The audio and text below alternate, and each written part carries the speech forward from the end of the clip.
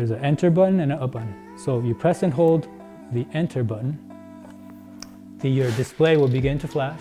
And at this point, you scroll through by pressing the up button. Say I want to go to 660, for example. I scroll through till I hit the 6, press enter to move over, go to my desired selection, hit enter, and then 0, I'm okay there, so I hit enter again.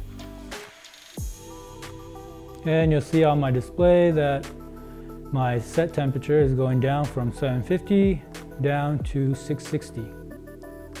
I just changed my set temperature. Really easy, right?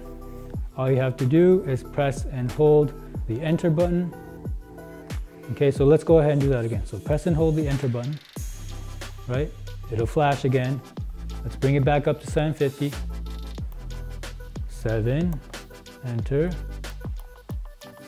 Wait till it gets to 5, enter, and enter. Okay, now it's going from 660 back up to 750. That's how you make changes to your set temperature.